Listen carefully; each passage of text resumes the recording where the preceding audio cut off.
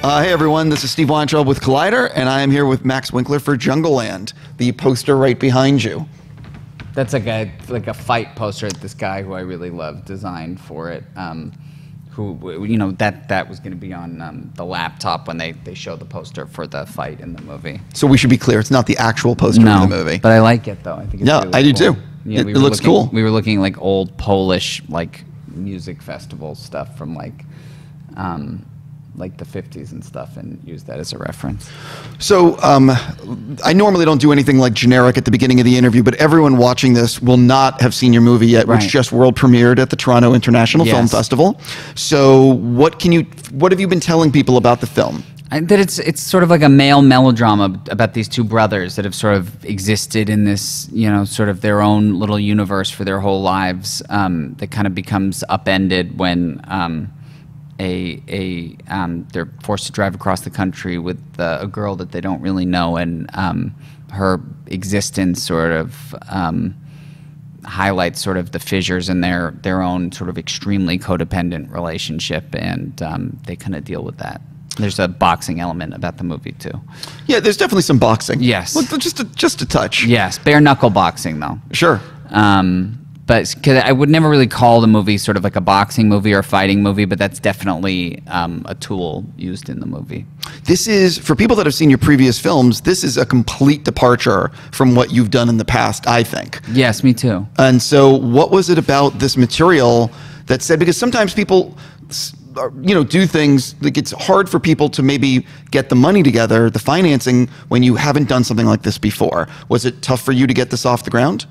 Well, it was tough in the sense that I had written the original script for this with my two co-writers, Teddy Bressman and David Branson Smith, roughly started 10 years ago when I had gone to my first Toronto with my first movie, Ceremony, which is kind of like a romantic screwball comedy.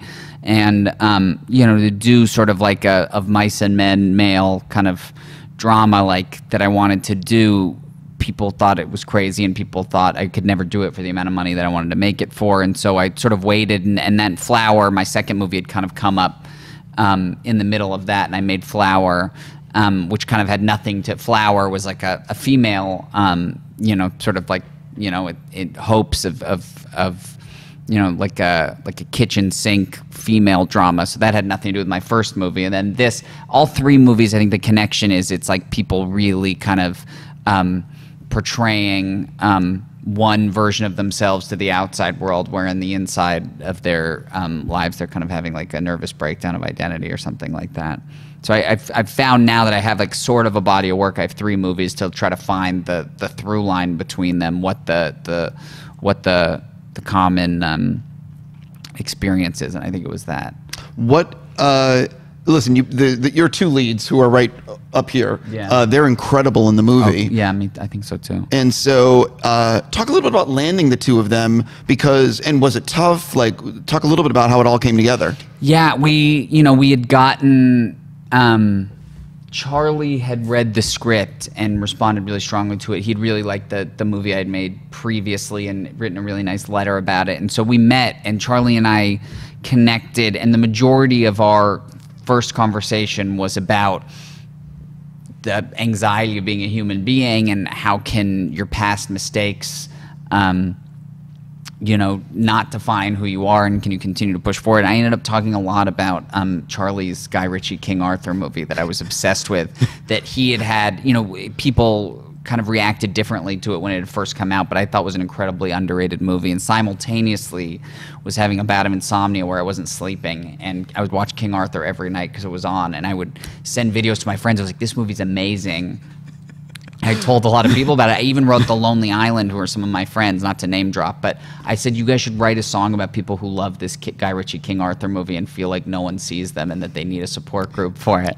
And they were really into the idea, because I thought it was great, and Charlie thought I was like taking the piss out of him or making fun of him or something like that. I was like, no, you don't understand. I think this is like a very important movie. Your performance in it is nuanced and beautiful. I sent the final scene where you fight Jude Law to my therapist and asked if this person who had written this was a client, because like it's all about facing your fear and knowing that your fear is actually what defines you and stuff. I'd really kind of found inherent in the Stanley Kaminsky character that Charlie plays. And Jack you know, I'd seen him in 71. I'd seen Jack in Start Up, and I was a massive fan of his, and I knew that he had done a little bit of boxing in his past, which I thought was a necessary ability in order to shoot the fight stuff the way I wanted to shoot it, without the budget of teaching somebody how to box in, you know, in a 3-month period of time.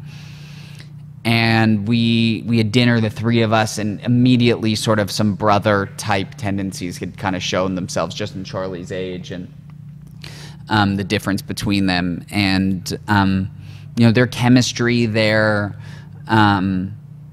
the way they come across on screen is literally just by them being good actors. Like, we didn't spend a lot of time at all with the two of them together. We didn't do one of those actor boot camps. We didn't do one of those things where we send them off into Fall River to live for 5 months and drink their own well water. Like, it was really just the two of them being authentic on set every day. Sure. It's so interesting. Have you ever had that kind of reaction to a performance like that? Because it's, you know, because you clearly reacted to King Arthur. It clearly had a thing that affected you. Yeah. Has that happened to you before with another performance? Yes. But in different movies, you know, like in 5 Easy Pieces, you know what Sure. I mean? And in The Last Detail, or, you know, The Deer Hunter, you know, stuff like that. Or, you know, the first time I saw Rushmore, Bottle Rocket. Like, I think Charlie was caught off guard that I was having this type of an authentic experience to King Arthur, which had just lost Warner Brothers a lot of money. And, you know, when that happens, people seem to only think about the bottom line and not the actual quality of the movie, which I thought was really, really good. Listen, I keep on going on and on. Like, there are very few, like, everyone talks about making sequels and to everything. Like, everyone wants to do a sequel. There are very few movies that I actually would, like, pay money in advance to get made. I use Master and Commander as one of them. Right. That movie's a masterpiece. I feel the same way. Right. Well, why wouldn't you? Because Right. it's a phenomenal I love movie. Peter Weir, yeah. The movie, it hurts me every day that I see that film and it doesn't have a sequel. But for me, like, that's an example of, you know. You wanted there to be a sequel of King Arthur? No, I wanted a sequel of Master and Commander. Wasn't there talks about that briefly? Yeah, the problem was the movie cost too much money. Right. So it made money, but it didn't make enough compared to the budget. It's sort of like, remember John Carter? Of course. Okay, so if that movie didn't cost $200 million, they would have made a sequel. Right. But the movie cost a crazy amount of money. It Right. wasn't a bomb. It made hundreds of millions of dollars, but not enough to justify a sequel Sure. at the cost. Sure. You know what I mean? I love Master and Commander, and I love Peter Weir. I think he's such a diverse, incredible director. I completely agree. The ending of Truman Show is like an intravenous shot of just emotion into my bloodstream when he's talking to Ed Harris, and Sure. it's very, oh God, it kills me. Yeah, no, I mean, he's what we call a talented filmmaker. Yeah, truly. You know, a little bit. He's done one or two things. So one of the interesting things about this is you filmed this in Massachusetts, at least part of it. Which you're very familiar with. I am very familiar, but at the Toronto Film Festival, at the world premiere, you guys talked about how, like, the scene would have nobody, like, you have a camera at them, it's just the two of them, and then what you're not seeing is behind the camera, there's like 1,000 people watching. Thousands and thousands of people that could not believe that Jax from Sons of Anarchy was in their town. I'd never really seen a celebrity like this in such a way. You know, he would get followed home. I mean, he really is like sort of a cultural icon because of this show, especially to American people who have named their children after him and have his face tattooed on them, and their dogs are named after him. And the craziest thing is he's from the north of England. Yeah. But it was really gnarly because we weren't prepared. We didn't have like the security detail and stuff. And eventually we had to have like decoy cars drive, you know, outside the house when Charlie was leaving, so people couldn't follow him home, which was shocking and made it really hard to shoot because I'd never been used to. I've always been sort of like, you know, grab the camera with my DP, we were set to shoot over there, let's go shoot over there, but we really couldn't because we were getting followed everywhere. And the first day of shooting, we used our camera test day as a way to shoot the opening titles of the movie, which is one of my favorite parts of the movie. And I thought it was going to be this really easy thing, and then all of a sudden one kid on a bike says, yo, there's Jax, and the second kid on the bike calls somebody, and then within minutes there's thousands and thousands of people out there waiting for Charlie. And it was really quite a sensation. Yeah, it's crazy. Yeah. It's crazy. Yeah. But also Massachusetts, you don't get like huge movie stars or huge stars, in Fall River. No, definitely not. I mean, there'd never been a movie shot in Fall River. We were shooting in Fall River, New Bedford, Taunton, Raynham, and these places, were, at a point in the world, the wealthiest cities in the entire world based on textiles, based on whaling, and have since fallen into sort of depressive times as far as the workforce goes. I loved shooting there. I loved the people there. We turned, an old, sort of broken down Greyhound dog racing track basically like into our, budget Pinewood. Like we had, we turned it, we set, our stages up there. We did holding there. We shot, 15 different locations for across the country in this Greyhound track. And it was bizarre. I mean, the energy is weird, but yeah. Did it help you? Look, people are always challenged to try to find extras. Yes. And you have some boxing scenes. Did it help having them? Without a doubt. Yeah, we had great extras. We had this guy named Billy, who did I forgot his last name. Billy, what's your last name? Billy Dowd, an incredible local casting director, and he found us unbelievable background actors, and everyone had an interesting face, and all of our actors who only have 2 lines were incredible. I loved the whole experience of being there. There's a great Portuguese market there we would always eat at called Portugalia. I remember the food on when I get to visit movie sets. Yes, it's the only thing I remember. It's blackout from everything else. Right. I love talking about the editing room because ultimately that's the final rewrite. So you get in the editing room with all your footage. What excited you and what made you nervous? The performances excited me. I knew leaving there that at the very least the actors would be fine, and if anybody became blackballed, it would be me. I knew the actors were great. What I was concerned about was I didn't know if I'd never directed fighting before, and I really didn't think I was gonna be able to do it. Like we had a plan, and we watched Raging Bull, and we watched Ali, and we watched Rust and Bone, and my DP and my editor and I were versed on what we went for and how we wanted to create each fight scene as something else. And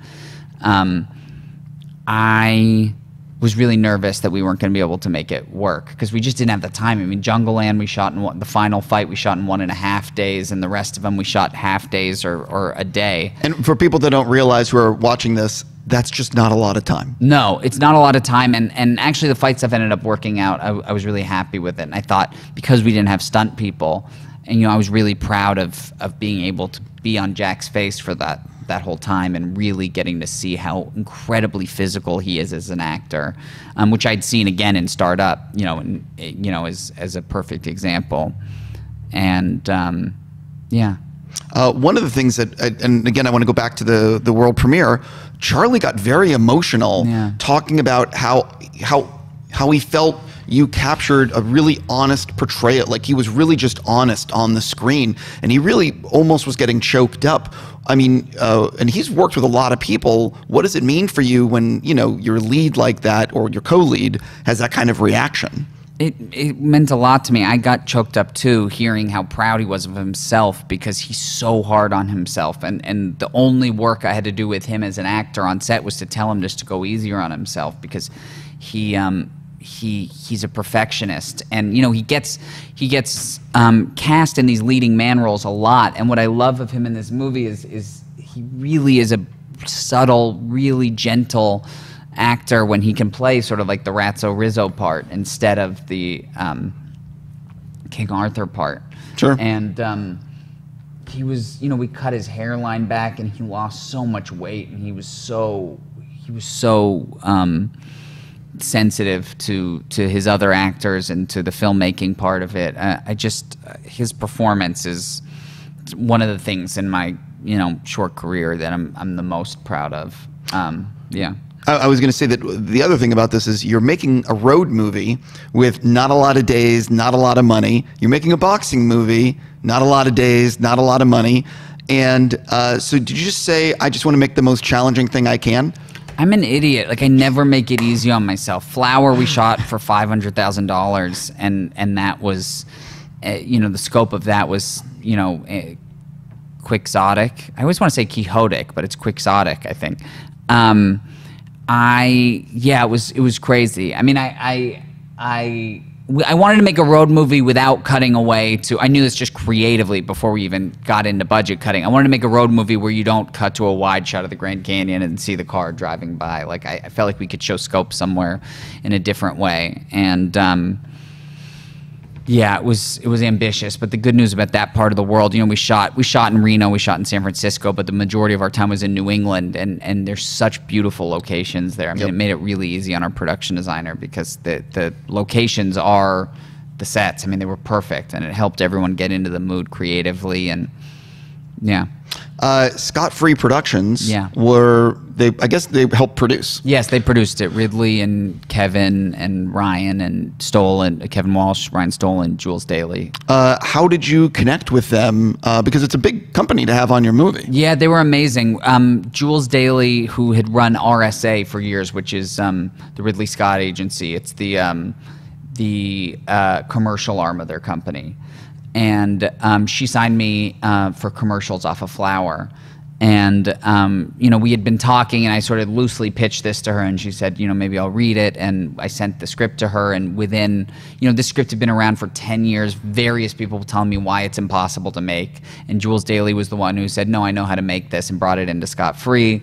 And that's when Kevin and Ridley and Ryan got involved, and the movie got off the ground really, really quickly. And every one of them. I mean, Ridley Scott's one of my favorite filmmakers of all time. I actually had, ironically, my dad came to visit me in the editing room, and he reminded me that early on in high school, I was obsessed with one of Ridley Scott's movies called White Squall, which is like a super random Ridley Scott movie.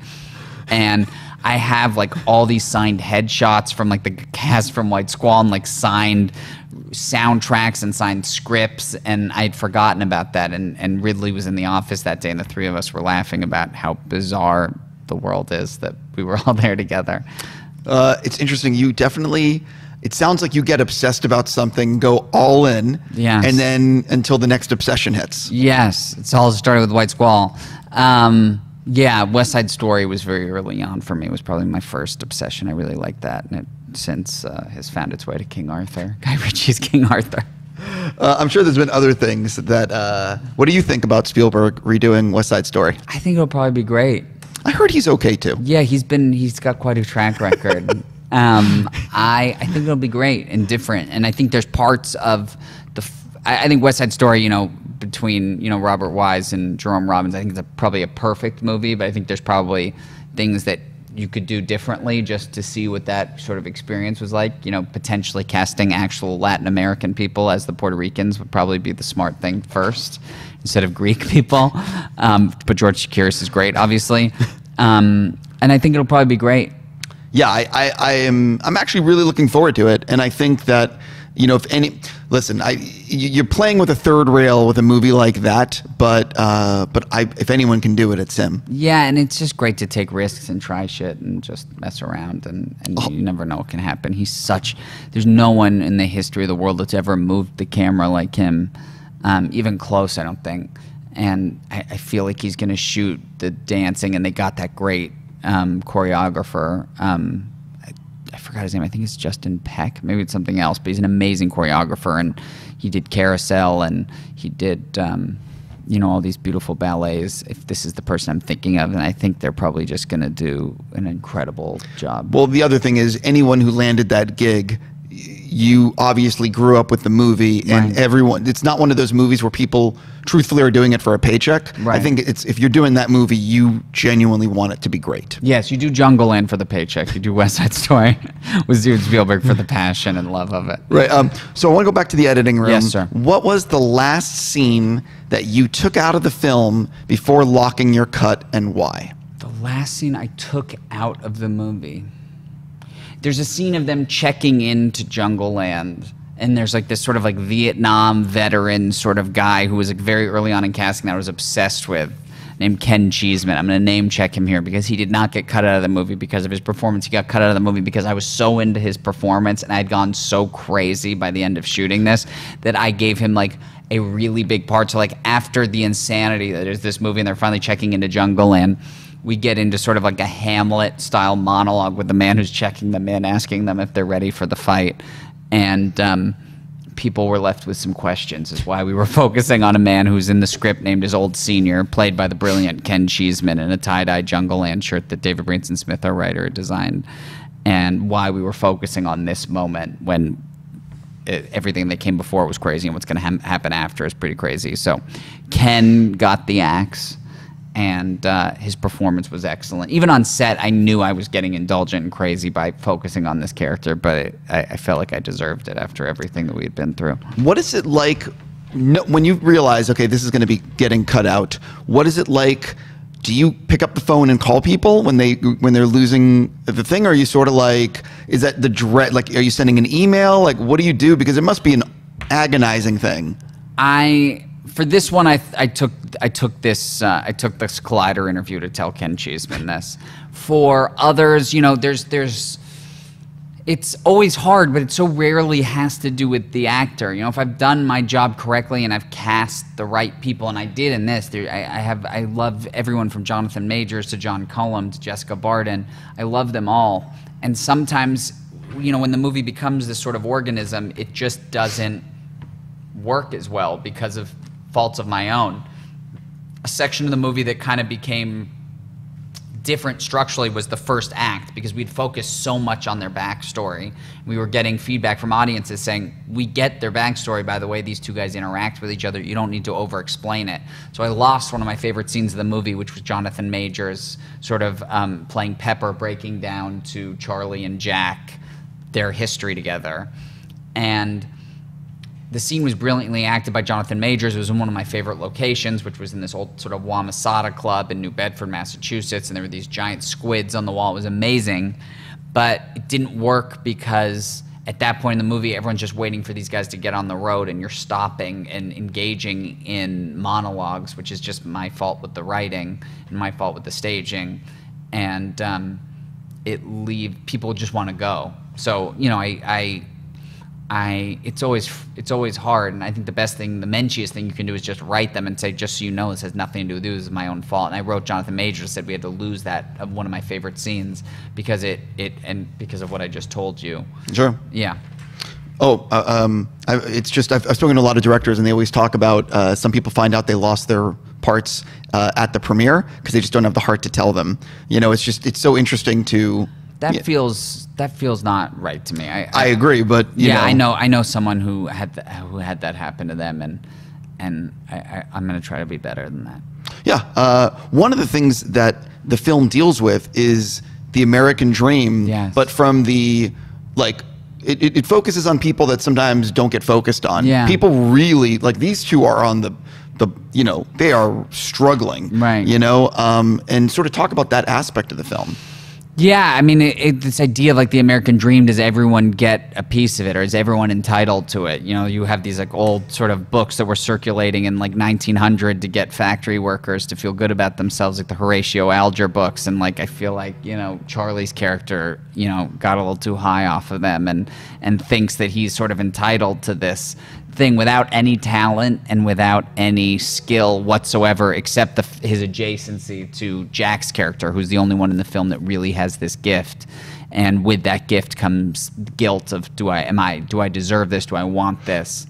And I really tried to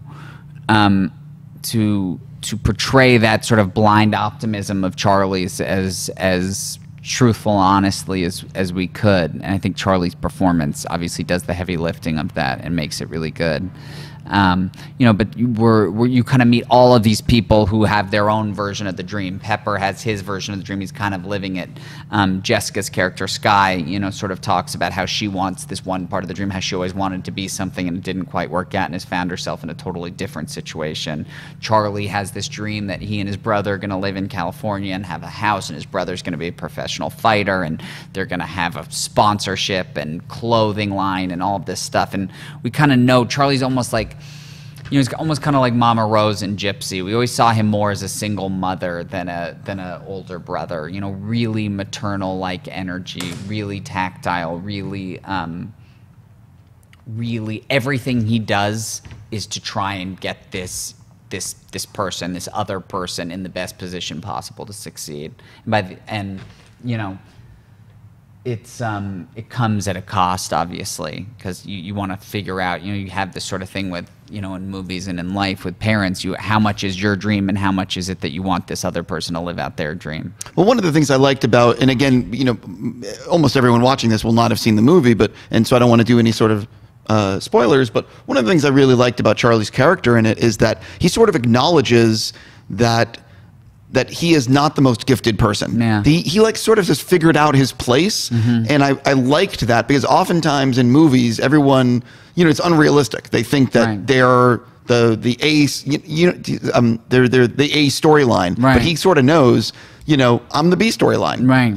Yeah, I love that moment when he has that conversation with Jessica's character Sky, and he sort of says like, I haven't really done anything. I'm not planning on it either because I don't have it. Like, all I know is that this guy's got something special, and I'll do everything in my power to protect it and make sure that he uses it to the best of his ability. And yeah, I thought that was. I'm glad you brought that up because I thought that I love that scene, the way they acted that scene. Yeah, it's like it's a really realistic moment, and someone who understands their place. Right. Not like it can't change. Right. But right. So I want to ask. Random question. Who ruined the most takes and why? Who ruined the most takes? Or who flubbed the most takes and why? It's crazy. We were really lucky on the actor front. I mean, I probably ruined the most takes just by either. I'm trying to think. All these actors are so prepared. There's really not a lot of flubbing that went on this set. And I've been on a lot of sets where I've ruined takes by laughing, and I felt really guilty about it. But no one on this set. It was a really focused set. Cool. It was really. We didn't have a lot of time. We had a lot of scenes, and we had a lot of different locations, and so we were really quick and diligent. I would say the most frustrating people on set were me and Damian Garcia, the cinematographer, because we were really indecisive when we would get on set. We had a plan of what we wanted, and then often find that our plan was not what we thought it was going to be. Especially with 1,000 people watching. Yes, and so we would change our minds often. We would start to shoot. We would get ready to make a shot, and then Damian would start to do that sort of baseline soundtrack sound from Seinfeld whenever you would see an establishing shot, like bow, and we were just like, we should redo this shot. It looks like it's a sitcom establishing shot. So I would say it was probably Damian and I that were the most time Sure. wasting. What TV show would you love to guest, write, and direct?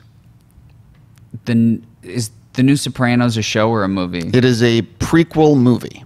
Right. If they decided to do a television show based on that, I think about The Sopranos probably every day. I think about The Sopranos and The Beatles probably every day. So we found the other two obsessions. Right. There's so many more. I went through the same thing with The Wire.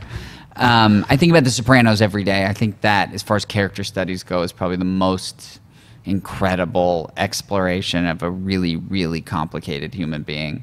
And also, that show did it before. That was one of the shows that ushered in the golden age of television. Yeah. It was ahead of the curve in terms of what it was doing. Yeah, I would say that and the Larry Sanders Show. If they ever redid that somehow without Gary, or The Sopranos without Gandolfini, I wouldn't recommend it because those guys are the heartbeat of the shows. But those are my favorite shows. I'm not so caught up on. I love the show Jess is on, The End of the Fucking World.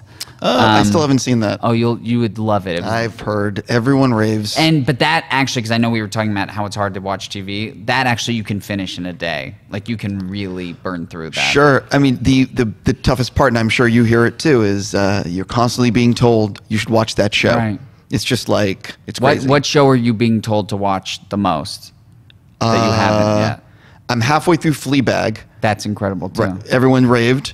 I'm trying, man. Have you started the second season of Fleabag? I finished the first recently. The second season will really make it all click too. That will be the Madeline cookie where you're like, oh, right, this is an actual. Everyone says the second season's even better. Yeah, that and yeah. I also really want to direct like a period drama, like a BBC period drama. Okay. So that, I think, is probably the best answer to your question, because those shows really get made every year. And like I would do like a Howard's End or like a Pride and Prejudice or like some sort of a Jane Austen thing. Do you think Kubrick's Napoleon ever gets made? I don't know. Well, I know Kubrick's Napoleon doesn't get made, but Well, no, but because Yes. he did all that prep work, he has a script. the script exists. He has all that stuff, and I wonder now in this day and age, with all these streaming channels and all these people looking for content, if someone would have the balls to say, "Let's do it." I'm sure someone will. just something I to just think heard about. yesterday that they want to remake The Princess Bride. Yeah, that's the worst idea I've ever heard. I can't. I'm not down with that. I'm not. I don't know if. And by the way, I'm down with remakes. Me too. I think you can do it. I think there's good versions of remakes. Sure. 100%. The Princess Bride is one of my all-time favorite films, and I'm not down with it. Me neither. Like, I'm just not. And that one, like, that idea needs to know. I just can't. Like, The it's, only interesting version of that is if it's told if Wallace Shawn is tucking in his sick. Oh no, Wallace Shawn is dead in the movie. But I'm interested in Wallace Shawn playing the Peter Falk character, and whoever Wallace Shawn's grandson is playing the Fred Savage character. okay, that's a twist that I had not thought about, but it's just such a perfect movie. I know. It's a 10 out of 10. Yeah, it's really So- good. I used to watch it whenever I was sick at home Yeah, on VHS. I'm sure everyone had that everyone. experience. Which leads me to my next question. What movie have you seen the most? What movie have I seen the most? Probably E.T. or There Will Be Blood. The Deer Hunter.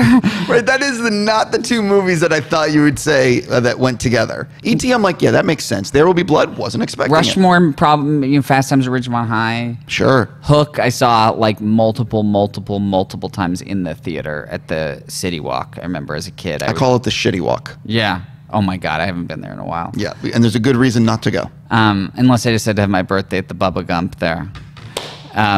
But yeah, I saw Hook there multiple times, and I just I just want to see you having a birthday party at the Bubba Gump Shrimp I think Company. I'll probably do it next year. If Right. everything goes according to plan.